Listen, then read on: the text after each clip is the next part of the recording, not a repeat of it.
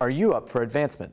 Approved quotas for the fall active duty, full-time support, and select reserve petty officer advancements will be posted November 19th. Individual results are expected to be released to command triads November 24th and be released to Bupers Online November 25th. Navy Language Regional Expertise and Culture Office is seeking nominations for Linguist of the Year, Language Professional of the Year, and Command Language Program of the Year. Submissions are due by January 2016.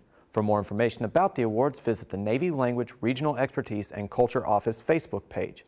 The keel of the future Arleigh-Burke-class destroyer USS Thomas Hudner has been authenticated during a ceremony at Bath Iron Works Shipyard, Maine, November 16th.